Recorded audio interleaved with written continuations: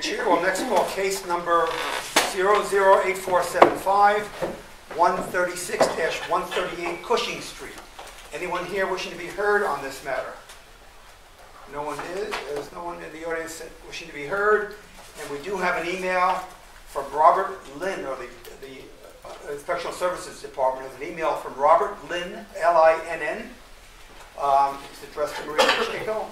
Attaches our letter to formally withdraw the application for variance at 136-138 Cushing. And then there is a attached letter on the letterhead of MacARTHUR Construction Company saying, in fact, I wouldn't read it. It just said, again, we are writing to withdraw our application.